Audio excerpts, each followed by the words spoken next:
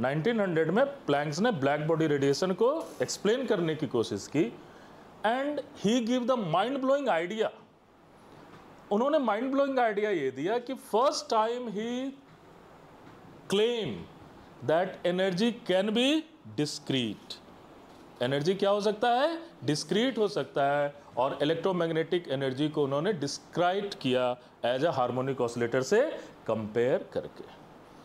और उन्होंने planks theory और बहुत ही वेल एस्टेब्लिश थ्योरी दी ब्लैक बॉडी रेडिएशन को समझने के लिए कि हर एक टेम्परेचर पर कलर क्यों चेंज होता है, इसको उन्होंने समझने की कोशिश की।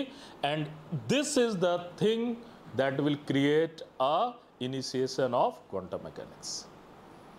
और यहां पर उन्होंने एक नंबर प्रोपोगेट किया and that number is, you have this number is nothing but what? h। why h? This is a big question. Is that it is coming from the theory of conspiracy? Why h cut? This is also big thing.